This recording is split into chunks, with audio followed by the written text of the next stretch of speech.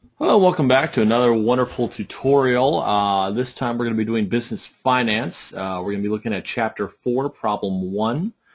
Pretty simple, easy problem given to us by our wonderful professor.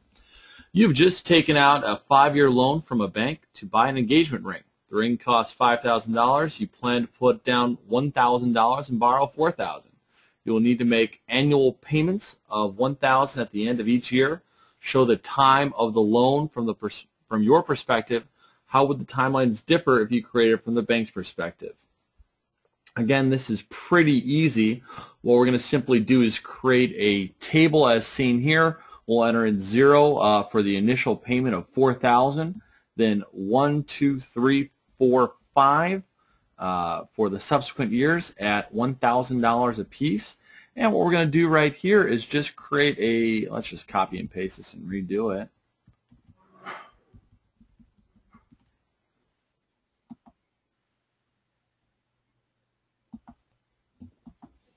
Okay, so this is what your initial table will look like. From here, we'll highlight this.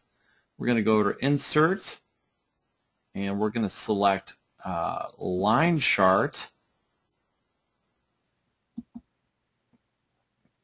And as you can see, this will make your wonderful little timeline look pretty snazzy and easy to use.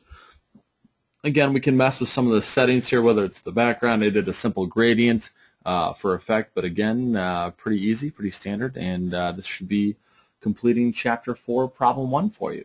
We see the $4,000 was the initial amount, the negative $1,000 for the subsequent years, and if you were the bank, basically you're going to see the inverse of this, or the opposite. So you would have basically just replace the positives with negatives for that particular answer as well.